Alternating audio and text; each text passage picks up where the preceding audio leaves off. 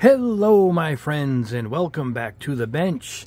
Everything kind of looks familiar from the last video. I left it all set up, and I got a few requests for this, so I says, you know what, we'll just head back to the bench and we'll do a quick test.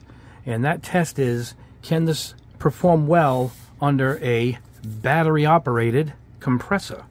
So I still have a couple of these compressors here that came with that great airbrush I tested a few months back.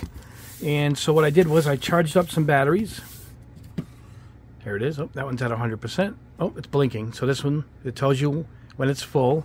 This one is full. Let's take off this protective wrapper. There we go. All right. Now this pops in here, so you can see where you are with the batteries. This will turn it on, but until you get an airbrush on this or a hose, it's just going to pour out air, as if you turned on any compressor without a blockage. So these come with, as you saw in my video, a quick release cap for a quick connect on the end of my hose. So we have to remove that to put it on here. For the quick test, you can actually put the hose with the quick connect on the end. This hose I have will fit on the end. But we just want to see quickly how this performs through a lower pressured type compressor. So there we go. We're just going to go ahead and put this on. Oh, that's pretty good. Now we can turn it on, and it'll stop. And there we go. You can turn it so I'm not near the button. There we go. All right. And for this test, I'm using which one? I'm using the Ace, my favorite one of the bunch, and we're going to go ahead and spray primer. So we're going to spray the thickest of the paint. So I'm going to put it straight from the bottle into this, and then we'll see how it pushes out some primer using this basic air compressor. I think this peaks out at 22 psi, but I believe it'll be a steady 18. Now the feature of this lineup is they work with you can work with a much lower pressure than normal. So we're going to go ahead and see how it does perform, pushing out some primer. We're going to go use my AK Micro. I have 2 jars of this, so I keep using this for my test. And I've already shaken it up. We're going to pour it straight in there. I'll do that at the booth. I'll meet you guys at the booth, and let's see how this performs. All right, guys, here we are at the booth. Let me put out the airbrush and the little compressor. I just shook this up. I'm going to show you how it's going to go directly from the bottle into the airbrush. All right, put that aside. And there we go. Oh, it looks good. Looks like it atomizes it just as well. All right, here we go.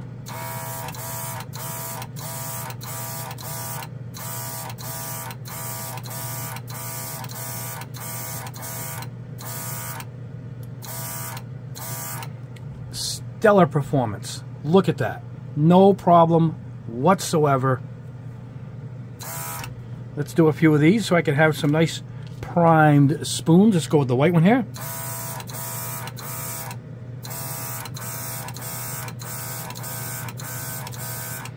Now I do love my Grex, but it does. This would have been half gone on the Grex. It pushes a lot of paint out, the Grex. This looks like it hasn't moved yet, but it's pushing this primer, which is a pretty thick primer, out of the jar.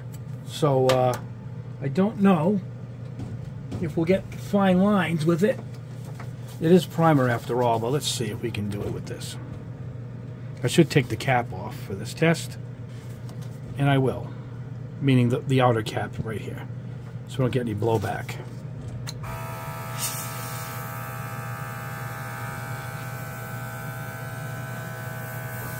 Check that out.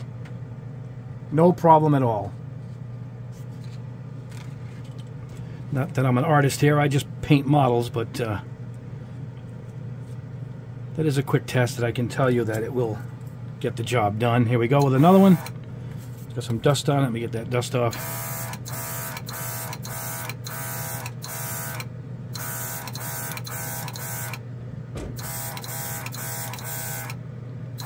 I'll tell you, you can prime you can go pretty quick. This lays on a pretty good coat, I gotta admit.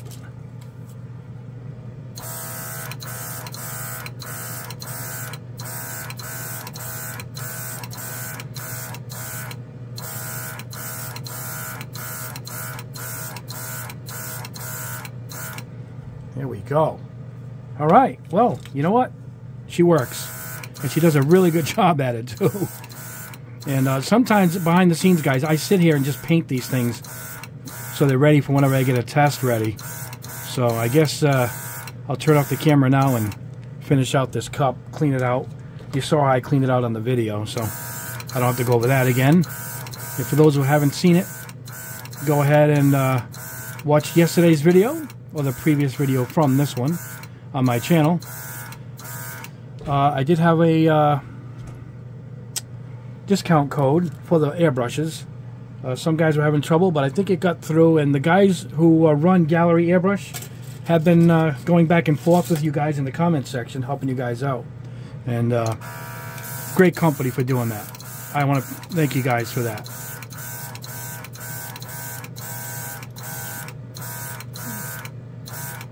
There we go. All right, man. I'll let these dry. Let me go clean this out. Meet you back at the bench. We'll wrap this up. All right, guys. Here we are at the bench. And, yeah, you saw it over there in real time. It works. It works off of this portable air compressor. No problem. We're still at 100%.